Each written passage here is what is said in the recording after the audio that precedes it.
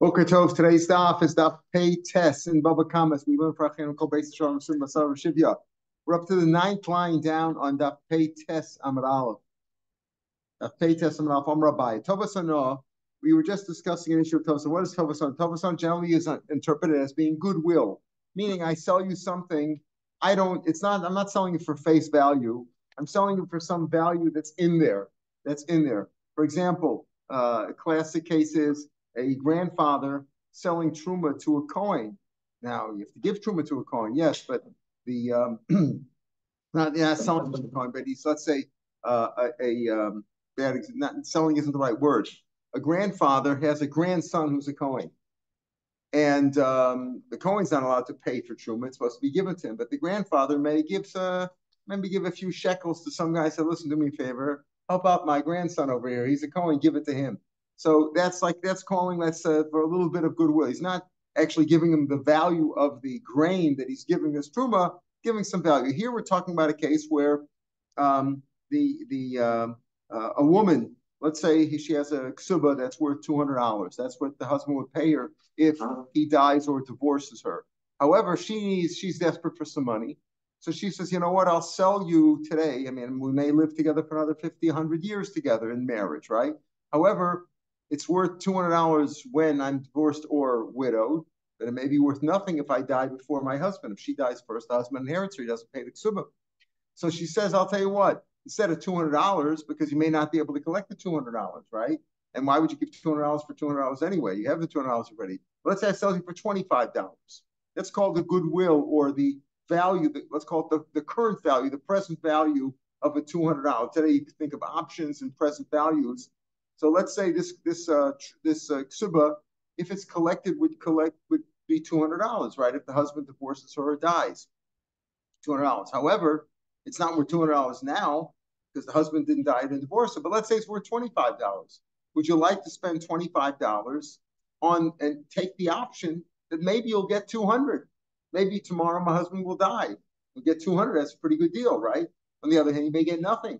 That's what's called an option, right? Today they sell options. You buy an option, you may get nothing, or you may do very well. That's the Tovasana we're speaking about over here. So the Gemara said yesterday, at the end of yesterday's daf, we talked about two things. One is the famous takanas usha. Even though a husband is entitled to eat the fruits of his wife's nichse muluk, that means that a husband are not written into the ksuba, but let's say assets that she acquired subsequent to their marriage, which he's entitled to use with no responsibility for them. He can have the fruits, etc. He doesn't have to make good on them. They're not written into the ksuba. He didn't take it upon himself responsibility to guarantee the value of these assets. He's entitled to use them. However, but she really owns them. Can she sell them? Technically, she could. But in Usha, when the Sanhedrin was sitting in the town of Usha, they made a takana that she can't. And as if she sells them, and then let's say she dies, the husband inherits her, he could take those assets back, even though she really had title to them. But in order to encourage a good marriage and consider a good relationship in the marriage, he said, you know what? If she has assets that you're using, she can't sell them, even though she really owns them. That was the takana of Usha. So the Gemara asked the kasha on that. What about the case where Adam, liars, come along and say, witnesses or liars say, you know what? We know this woman was divorced and she collected the ksuba. She's no longer entitled to the ksuba. Then it turns out that they're liars. She's still living with him and they're liars. So what should they do? What should they? They're Adam Zoman. What's the rule of Adam Zoman? They have to pay, or they get the punishment that they were trying to inflict on the defendant.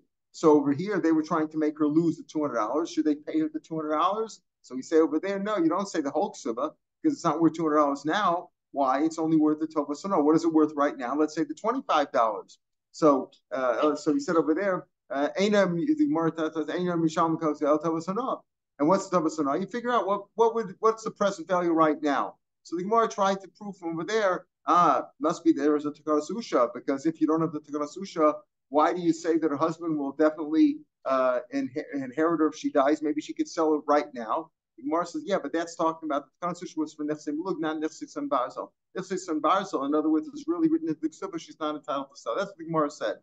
But Abaye now says that this is where we're starting today's stop on the ninth line. Once we start talking about this idea of goodwill or present value, meaning you're not selling the thing for face value, but what it's worth right now. all of us here in the city, we started talking about it. Name a milsa. Let's say something about that. Tovas anah. Who gets the tovas anah? She has a ksuba, right? She has a ksuba that's worth $200, and she sells it today for $25. Again, why? Why would somebody give her $25? Because maybe he'll collect $200 if her husband dies or divorces her. On the other hand, he may get nothing if she dies first. So he's willing to pay $20. Who gets to keep the $25? The husband or the wife? So Abaye says Tovasana Hova, since we're talking about it, Nehemiah will say something about that. What is it? Tovasana Lisha, she gets to keep it. It belongs to her. If the husband gets it, Lemer Adam, in that case where the Adam Zoman came and tried to take away her ksuba by saying, we testified that she was divorced and she collected her ksuba already.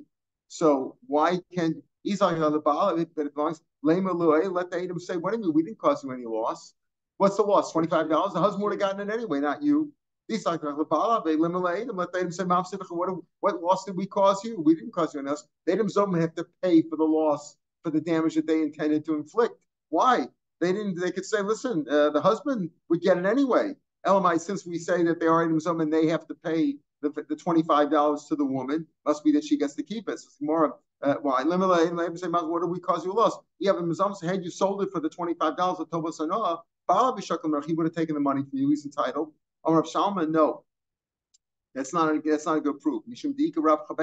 Truth is, even if the husband gets it, it's still considered a loss to her because there's more money in the house. They got a bigger budget now, right? A wife likes when her husband has more money because there's more money to go around that she could spend, and that's good, that the house will have more value. The household will have more value. So that's not a good answer. You can't say, I didn't cause you any loss. You did cause me a loss. Even if the $25 would have technically gone to my husband, but I'm happy that my husband gets money too. There's more money. We can have steak for dinner now. Amarava, just like Abaye said that Tovasana, it must be that it goes to the wife. It's no proof from the fact that the Adam Zoman have a claim, that the Adam Zoman have no claim. It's still, that's the halacha, that she gets to keep the money. Even though normally a husband is entitled to use his wife's assets during the marriage, whether they're written into the ksuba and he's responsible for them, or whether they came subsequent to the ksuba. Let's say she got an inheritance from a great uncle or something, and he's entitled to use them. But here the husband cannot take that money. My time, Rabbanan assigned the husband fruits. In other words, if she has property, he can eat the fruits thereof while they're married. Payra to payra, the Rabbanan did not assign to him the payros of the payros. What do you mean the payros? Here we're talking about she has a ksuba, or she says, she wants to sell the ksuba for tovas hanah, and now you want to get the fruits of that ksuba that she's going to sell. She's going to sell and get the fruits thereof. Direct fruits from her assets, he's entitled to use during their marriage, but he's not entitled to use the fruits of the fruits, meaning she's entitled to the ksuba. Now, if she sells the ksuba, that would be the fruits of the fruits. And Rashi points out, what do you mean the einabal ochel peiros? What peiros over here? If she sells the ksuba for $25, what peiros are there? We don't say that $25 should be invested in real estate and in property and a farm, and he could eat the fruits thereof. We don't say that. Rather, she gets to keep the money, and he's not entitled to use it all. When these rabbis, Rav Papa and Rav came from the yeshiva, Amri, they said like this, Tanina, we have a brisa, or a mishnah really, from as a proof to Tekana Susha, to this concept that of Usha. What's the Tekana of Usha again? That a husband who's entitled to the nifsim mulug of his wife while they're married he has such a strong mortgage or obligation on that property that she can't sell it. That was what he said in the Konasushah, that a woman who sells the nufsim milug while her husband's alive, and then she dies so that he inherits her, he doesn't lose that nufsim milug. He gets to take away the nufsim milug from the lekuchos. So he says, you know what? We see a proof from our Mishnah. Let's take a quick look back at the Mishnah in Daf Pei Tesman 2 blot ago. The Mishnah over there said, pardon? What did I say? Pei Zion? Oh, I said Pei Tes. Oh, we're on Pei Tes. I meant Pei Zion. Right. Look at the Mishnah said over there that, and then we're going to quote it right now, that damage done to or from an Eved, it's an Eved Knani, or a woman, it's bad. It's a bad business. It's bad for you when there's damage. And why? Because if you damage them, you have to pay. They're human beings. But if they damage, they're put from paying. Why? Because an Eved, Mashkan Eved Kanarabo, he doesn't have any money. He doesn't have any money. And a woman doesn't have any money. But they have to pay later on. Let's say they get divorced or he's freed, there's an outstanding obligation they would have to pay. So that's what our Mishnah says. So you know what? The Rav Papa and Rav Shua says from that Mishnah, we see a proof to this concept of the Tekanos Usha. Why? Tanina, again, back in our Gemara and pay test in the middle of the page. Tanina, Tekanos Usha, however, you should be Yasan Ra. That's what the Mishnah said. That an Evet Kanani or a woman, damage done to or from them is a bad business. Why? Because if you did damage to them, you have to pay. In other words, it's not a fair situation. If you damage them, you have to pay. But if they damage to somebody else, if it had Kanani or Isha damage, because they don't have any money. What do you mean? What do you mean? If there's no Tekanos Usha, again, what's Tekanos Usha? That a woman cannot sell her Mechsei Malug while her husband's alive, right? While she's married to her husband. If you don't hold of that, Tekanos Usha says that she could sell the Nechsei Malug. Why do you say she doesn't have any money? Let her sell the Nechsei Malug. If you don't hold the Tekanos Usha, meaning she could sell her Nechsei Malug, let her pay for it with her Nechsei Malug. Sure, she doesn't have her bank account is right away garnished as soon as she's get married. As soon as she gets married, her husband owns her assets, her stocks and bonds, all that stuff belongs to the husband. But if she has Nechsei Malug that came into the marriage subsequent to getting married, wasn't written into the Ksubah, wasn't part of the original deal when they got married, that's hers. So why can't she sell? Why do you say, oh, if a woman does damage, she gets off easy because she doesn't have to pay. She doesn't have any money. When she can sell the Nechsei Malug. So the Gemara says, even if you hold of the Konsusha that says she can't sell her Nechsei Malug, she can't sell her Nechsei Malug for assets, but she can sell for Tavasana. What does Tavasana mean? She's actually selling the assets. She's not selling. She has a field of trees. That's her Nechsei Malug. She can't sell that. That's what the Konsusha. But she could sell the goodwill thereof. And if she could sell, or the option, she could say, listen, these Nechsei Malug, I'm not allowed to sell it. The rabbi said I'm not allowed to sell it. But it's worth $100,000. It's a big field worth $100,000. I'll sell it to you for $20,000. And with the option that if my husband dies, you get it. You get the $100,000. If I die first, my husband keeps it. You get nothing. Again, that's the option. Why can't she do that? Even if the conversation was she can't sell the Nechsei Malug outright. But even if you hold it, so she can't sell it, she can sell for Tovasana, but Titala. So why do you say over here, well, we have a proof from our Mishnah, since if a woman does damage, she doesn't have to pay. That proves that the Konsusha. Why? Because why doesn't she sell the Nechsei Malug? Okay, even if you hold Nechsei Malug, even if you hold it to Konsusha, and she can't sell it, she could still sell it for the present value, let's say $20,000 instead of $100,000, and pay for the damage that she did with that. Ela de Lesla. It's very simple. When you say P'giyas Mishnah says that if a woman does damage, she gets off easily. She doesn't have any Nechsei Malug. Ela de Lesla. The answer is why can't, or even if you say she cannot sell the assets, but she could sell it for the present value, right? So why don't you the Lesla? Maybe she doesn't have the Lesla. Just like she can't sell Thomas because she doesn't have an input. Here also she can't sell because she doesn't have any. That's why. So therefore, it's no proof in the Tekanos. Maybe we don't hold the Tekanos.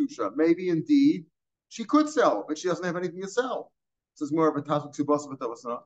Okay, she has no Nechsei Malug. She has no assets that came into the marriage after she got married, but she has a ksuba. Why doesn't she sell a ksuba for Tavasana? The $200 ksuba, let her sell it for $25. We take one, pay the one that she damaged.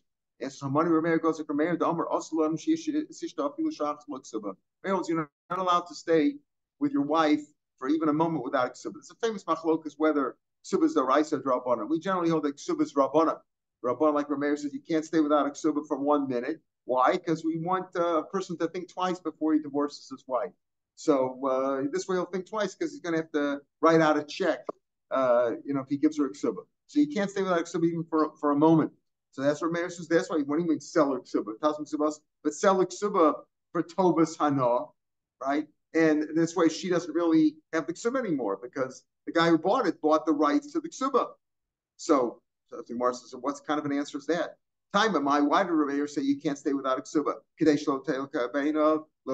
So it shouldn't be easy for him to divorce her. He'll think twice about divorcing her. Whether he has to pay her or whether he has to pay the person that she sold the ksuba to, it's the same thing. It's going to cost him, right? Here he is also not going to divorce the Megarishla. Also, the one who bought it from her, will collect the ksuba. So the reason for having a ksuba at all times is so that he should think twice before divorcing her. That shouldn't prevent her from selling the ksuba to somebody else, right? for some money because the husband would still have to pay him. So that's not a problem. So again, why can't she, if she does damage to somebody else, our Mishnah says she doesn't have to pay unless later on she's divorced or widowed and has her own money. But right now she doesn't pay. Why not? Okay, this thing, look, maybe she doesn't have, but she has a ksuba. Let it sell the ksuba for tovas hana. She's allowed to do that. She can't sell the ksuba, right? Because she's not allowed to stay without a ksuba. But for tovas hana, she could sell it for that. Oh, the answer is that's the same thing, because if she sells a ksuba, right? I mean, what's the problem with selling the tovas hana? The ksuba is still an outstanding obligation that would be required for the husband to pay if he divorces her. So think twice about divorcing her. The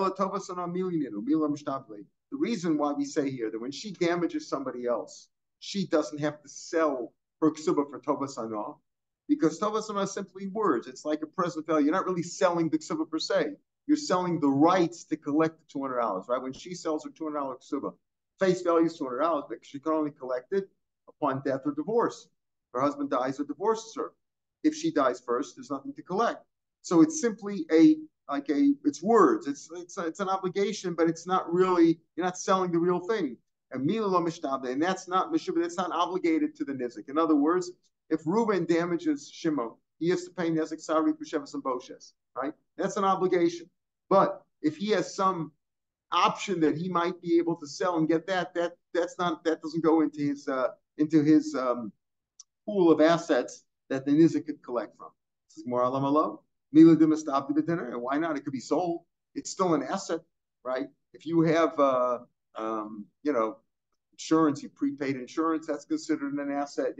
Assets aren't only physical things that you can hold in your hand. They're also obligations or ability to collect. So here you could sell it for money, but right, you could sell an option. It's worth money. So you know what the reason is? Why don't we say, listen to this carefully.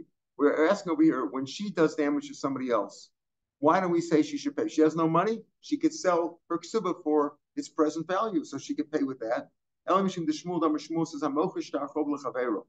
If Reuben has obligated money from Levi owes him money, and he sells that IOU to Shimon to collect it from Levi, and now Reuben is mochel, he forgives the debt, machel, even Reuben's heir could also be mochlet. Seems like an unfair thing. You sell an IOU to somebody else, and then you release the person who owes you the money, the lova, from that division. You could do that though, because you're only selling him your rights to collect, and you could be mochel those rights. So over here also, what's the point in her selling the rights to the ksuba to somebody else? What are we saying? She damaged somebody else to the tune of $25, but she has no money. But she can get $25 by selling the tovas hana of her ksuba. So why don't we say sell her this? The answer is because she might sell it. She might sell the ksuba for the $25 value, the tovas hana, and then she can release the husband from the obligation to pay. She's not mochel the ksuba. She could do that. So what did the guy buy? Nothing. But we don't know. He's going to so sell it, the titanle, and give the damager the money. In other words, the person who was damaged is entitled to $25. So we say, why don't you sell, you woman, you should sell the ksuba for $25 and pay the nizik. You know why? Because the person who bought it for the $25, he may not be able to collect the ksuba at all, right? So amizvunizavim v'titanle v'imachle v'gabi baal timchel, let her be mochel. She's mochel. So the guy who bought it will wind up with nothing. He'll wind up with, say, chatul basar. Yeah, the nizik will get us $25. Amri call the gabe baal varimachel. The answer is this isn't a fair deal, because we know she's going to do that.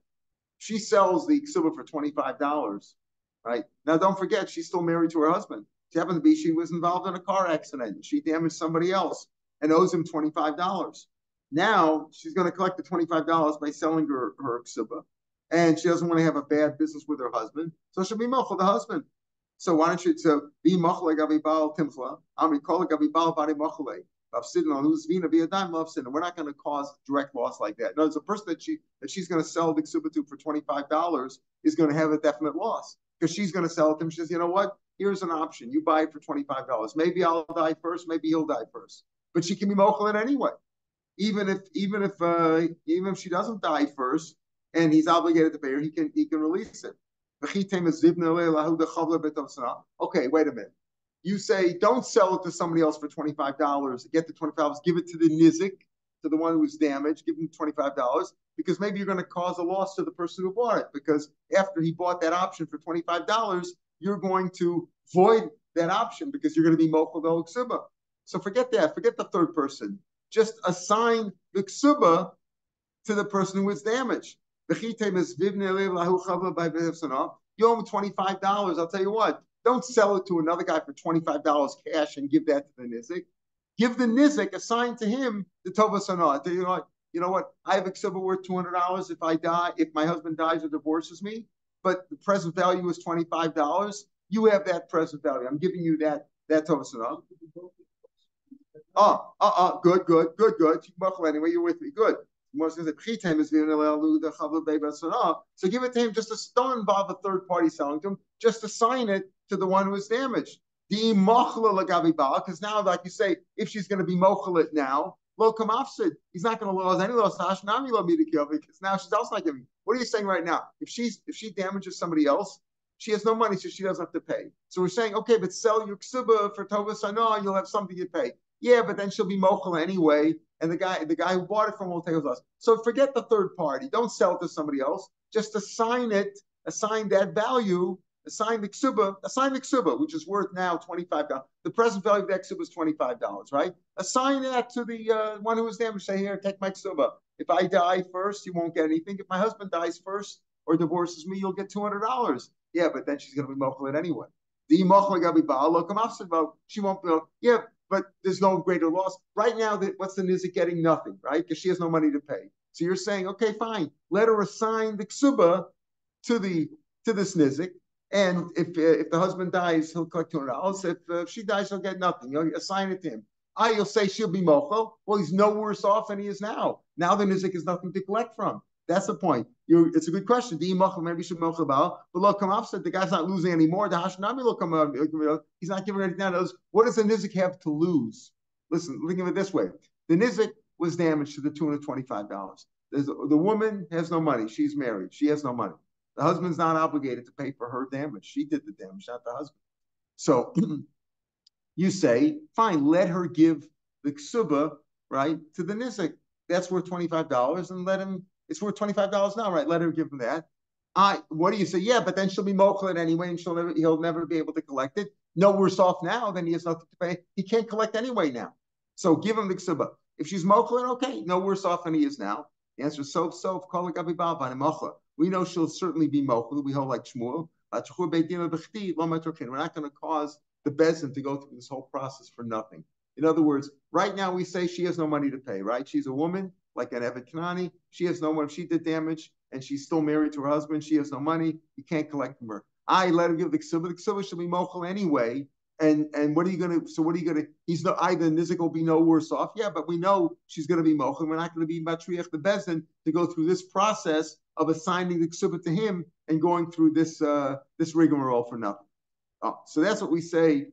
Fine. So so we come out. We hold that it's kind of susha, but you can't really prove anything from the case of the woman not being able to pay, because it could very well be that there's no point in her selling her tova sana and ksuba. Again, she can't sell her ksuba technically, but she could sell the tova sana, but it wouldn't help in this case. Elo hadatanya. What about this brisa? Now we're assuming this is talking about love six of us. If she, let's say, damaged her husband, she hurt her husband.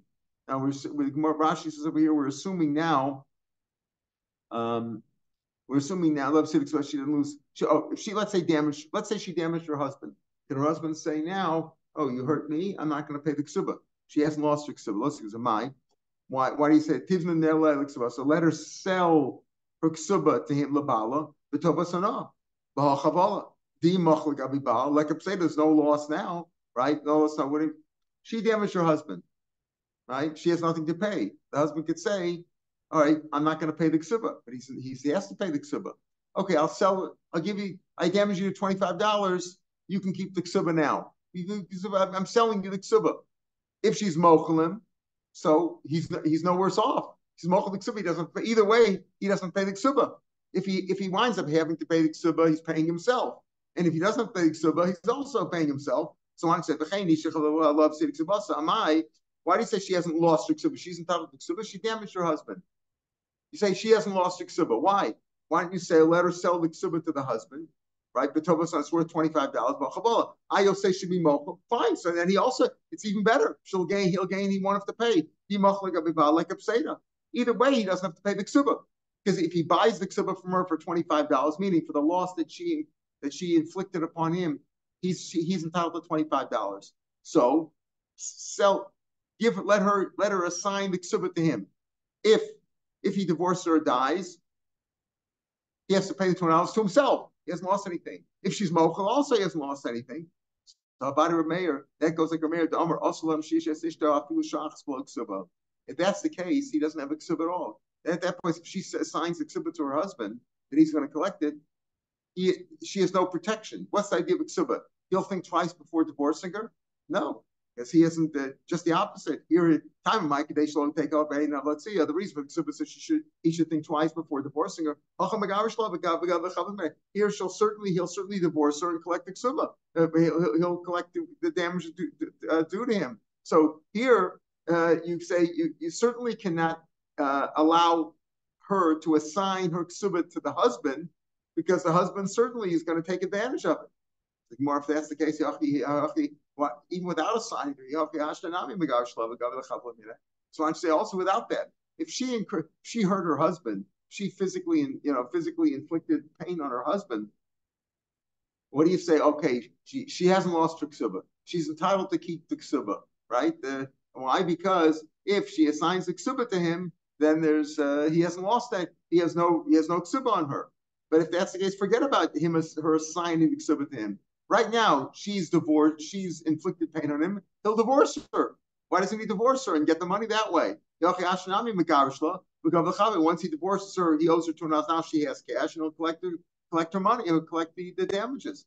In other words, what do you gain by saying that if she inflicted pain upon him, you can't tell her to assign the ksuba to the husband, because then there'll be no ksuba, right? There's nothing keeping her in the marriage. There's no obligation on the husband to keep her in the marriage. Even if you don't tell her to sell the ksuba, if she inflicted pain upon him, he'll divorce her anyway to collect his money, right? He has a choice right now. This woman just inflicted pain upon me. Should I stay with her? Or should I collect my ksuba? I'll divorce her and collect the money that she owes me. Maybe she damaged him to the tune of $4.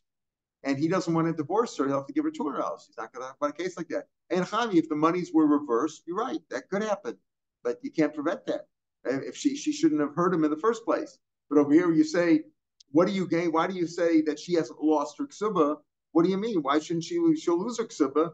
Even if you don't assign the ksuba to him, he'll divorce her anyway to get his money. He has doctor's bills. The answer is the doctor's bills are $4 or $5, and he doesn't want to pay her ksuba. Go to another ksuba, so the mishimahu porter for that little amount of the damage, but he's not going to take a bigger loss. So what? Let's say she has a big ksuba. Ksuba d'oraisa. Ksuba d'oraisa, again, ksuba d'oraisa, even if you say that we hold the ksubas d'rabanan, but the amount of the $200 is based on, at least it's on asmach, it's based on the 50 shekels that the Torah talks about that you give to a girl who was raped or seduced. You pay 50 shekels. 50 shekels is $200, 200 zuz, right? A shekel is in the Torah is like a selah, which is 4 zuz. So if her ksuba is, let's say, $500 instead of the $200, even if we should ksuba d'oraisa, nukba ksuba d'oraisa, so reduce the ksuba. What's Rav Meir say? You have to have a ksuba. You can't be without a ksuba. So reduce it to $200. Let her sell the rest of it. Why do you say she can't sell her ksuba?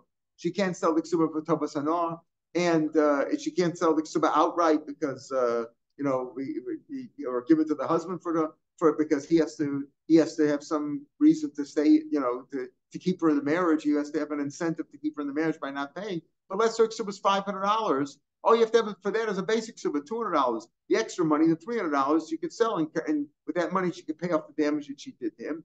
Go on the loan, maybe you don't have a ksuba like you're right. If you had a ksuba that was worth a lot of money, you're right, and she did damage to her husband, you could say, listen, okay, a ksuba, you need a ksuba of $200. She doesn't lose her ksuba, but the extra amount, she could sell that off basically give it to her husband for tovas hana, or sell it to somebody and pay the obligation off that way. Right? Go to lawn, but we're talking about a case where the ksuba, she just had a basic ksuba of $200. Right? You go to lawn fish with the rice. The damage was $4 or $5. Mishmar Brazuzi for $4. She's not going to lose 25. When he means 25, Rashi means 25 shekels. 25 shekels is 100 zuz, which is the minimal ksuba of an almana. A woman was married before, her ksuba is not 200, but it's 100. It just says for a small, you're not going to take a bigger loss for a small loss. Elo at a time, if that's the case. What about this? It says a Bryce, it says on the Tosef, like Shem Shelo Timkor, the Tachtav, just like she's not allowed to sell her ksuba while she's married. Kachlo Tafsid Bihi Tachtav. She shouldn't lose out when she's married to him. Now Rashi explains over here. Rashi says Kasal Kedai Rashi about 6 lines down in the narrow lines. Just like she can't sell a ksuba off when she's married to him, can't be without a ksuba. Kachlo Tafsim Ksubasa Plum Bishvil Shum Chabala. The nezek shetasik b'nabdach. We're assuming it means also she doesn't lose her ksuba at all if she did damage to him. We said before the Tosefta at the top of the page on the 4th line says Chayni shechavavalo. She has much ksuba. It says also change just like she shouldn't sell. She also shouldn't lose her ksuba. And we assume that means whatever damage she did to him, she doesn't lose out her ksuba at all. But what do you mean? You just explained that she could lose part of her ksuba. So sometimes you do. If she does lose a ksuba, could go in there to fish ksuba to raisa. Let's say her ksuba was only $200. I mean, let's say the basic ksuba is $200, but her ksuba was for $1,000. She had a big ksuba. Now she did damage to her husband, so you could sell for the other $800, the extra $800. She could sell that off for tovas hana or whatever to her husband or somebody else and pay it off. So why do you say just like she doesn't lose, she's not allowed to sell her ksuba when she's married, while she's married to him, she shouldn't lose her ksuba, any part of her ksuba, when she's married to him also. Why? What do you mean? If she did damage to him and she had a big ksuba, she should be able to take that extra money, that the month that it's over above the $200, and pay her husband off of that.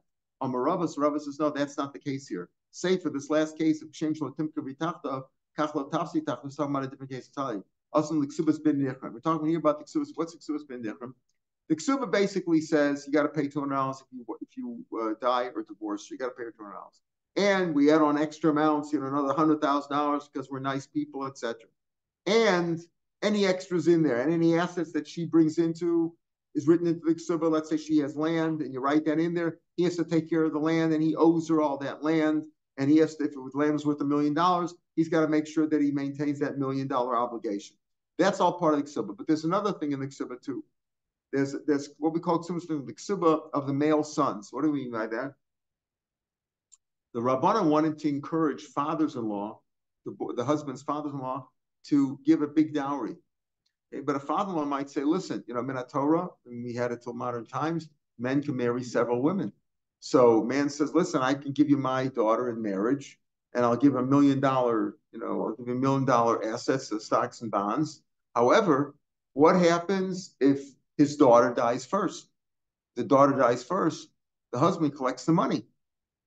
Okay, so what's wrong with that? That's how it is. Yes, the husband collects the money now. But later on, when the husband dies, who's going to get the money?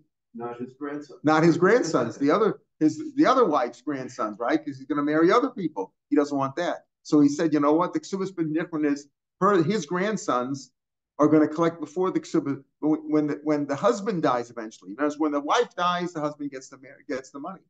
But let's say the husband died and he was married to 2 or 3 women. So who gets the money? His kids. Yes. But each one, you have Leah, Rachel, and Sarah, their children get the amount that was written into the Ksub originally before they split up the husband's assets, their father's assets. That's coming to okay. Just like now, let's say she sells her Ksub to somebody else. For Tovas Hana, she could do that. Law of Sid Ksubas doesn't get lost. In other words, that's the amount that's written into, that's an obligation to the grandsons. The grandsons have that part of the Ksubah, which says basically what? That even if their mother died first and the husband inherits them, but when the husband dies eventually, they're going to get their share of the ksuba that was written in there over and above any share that they're going to share with their other half brothers, other brothers that they have from their father with a different wife. So that's what we mean. My time is Zuzi Ratzor. She had to sell it. She was forced to sell it. She needed some money for her ksuba, but not the ksuba. If she sells her ksuba to her husband, let's say she did damage to him and she sells it to him, they haven't lost that. My time is now the Gemara says, "Lema tekana susha." This tekana susha that we started with at the end of yesterday's daf. We said that what? That a woman cannot sell the nechsei malug even though she owns them. She can't sell while her husband's alive because we want to encourage good feelings in the marriage. And if she sells them and then she dies, the husband inherits her and he can take it away from the purchasers. Maybe it's maybe this tekana susha is a machlokas tanam, whether we held of that tekana susha or whether there was a tekana susha. The Tani Chada, we said like this: Abdei malug. Let's say she has not karka mulug, she got his hands, but she got some slaves. A great uncle died after she was married. Great uncle died and left her some slaves. Right now, these have to look. How do slaves you keep forever? They don't go out 6 years like an evident.